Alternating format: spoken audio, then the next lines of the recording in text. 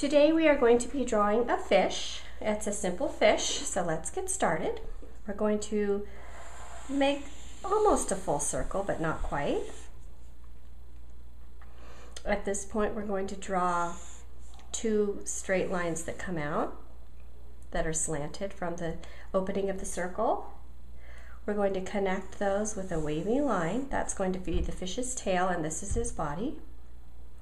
Maybe add some lines here for his fin.